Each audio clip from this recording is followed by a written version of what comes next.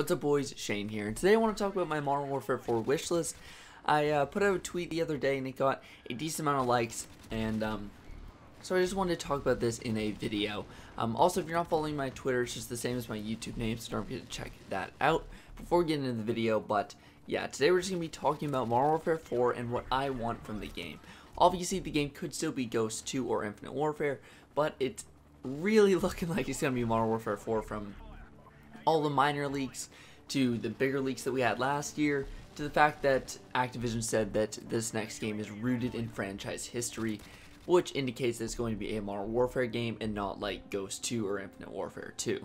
So what I would like to see from this game starts off with the campaign, multiplayer, and Spec Ops. I think having those three modes would really just be a classic for Call of Duty. Having Spec Ops, I think, is really cool, and it's just something you can run through if you're bored. They're really fun to try to beat times on. You could have leaderboards with your friends who has the fastest time and stuff like that. I feel like it would just be really competitive and fun between friends trying to compete for the fastest times on certain Spec Ops missions. So I think they should include Spec Ops in this game. Next is, I think we should have 14 new multiplayer maps. And I don't mean like some remastered like in Black Ops 4, but 14 new maps and then 4 to 6 remastered maps. Like classic ones like Rust and stuff like that could be remastered in this game. But I want 14 new maps because this just increases the odds that we're going to get some good maps and some classic maps. In Black Ops 4 we only had 9 or 10 good maps, and of those I'd say only 9 or 10 new maps, and of those I'd only say 3 or 4 of them are really good maps. So if we had 14, hopefully we get 5 or 6 good maps. That would be ideal. Now, something I want to talk about for competitive, because that's what I'm really involved with Call of Duty, would be separate maps for respawn and search and destroy. In Black Ops 4, Black Ops 3, and many of these other game modes, you had search and destroy maps and respawn maps, and they were all the same. But some of the best search and destroy maps of all time have been strictly search and destroy maps. Like, look at Crusher from Infinite Warfare, was definitely the best search and destroy map on that game, and it was only search and destroy. But yeah, I just think that maps are specifically designed for search and destroy tend to be better for search and destroy.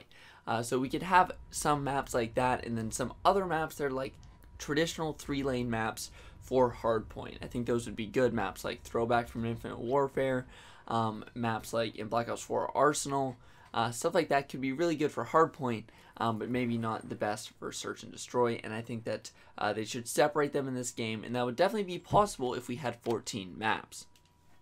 Now, I think that GB integration as well is really important. They had this in Infinite Warfare, and basically what it is you can get your game battles matches like within the game.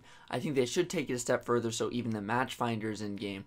But what it is that whenever you get a game battles match from your phone or your computer, this is like a competitive match, you just press join match on your PlayStation in the menus of Modern Warfare 4, for example, or Infinite Warfare and World War II had this.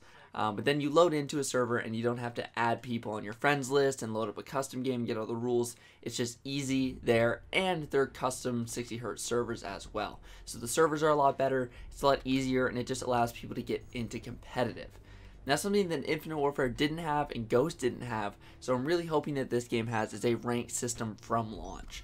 World War II did this best in my opinion. I think the World War II rank system was really good with ELO, and they had it a month after launch. If we could even get it like 3 weeks or a month after launch, that would be great. Black Ops 4 took 4.5 months to bring out League Play, which is just unacceptable, and that can't happen in the next game if they want it to be successful and have a competitive following.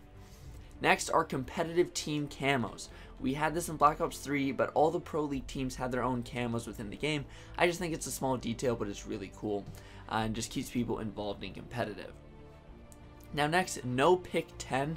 This is an unpopular opinion, but I think they should go back to the Modern Warfare 1, 2, and 3 systems of created class, and even the Ghost system I personally liked, where certain classes and perks had different values to them. Like, obviously some perks are better than others. Like Fast Hands from the Black Ops series is way better than Tac Mask, so Fast Hands could have been worth a few points more than Tac Mask.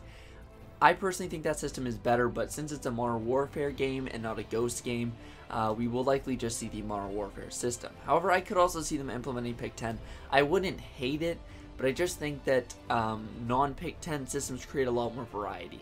Like in Black Ops 4, everyone runs like Tac Mask, Dexterity, and then like Ghost or Dead Silence. There's only a few specific classes where you want to have other perks like Lightweight and stuff like that. And obviously if you're a pubs player, you're going to want to run Gung Ho because of how good it is.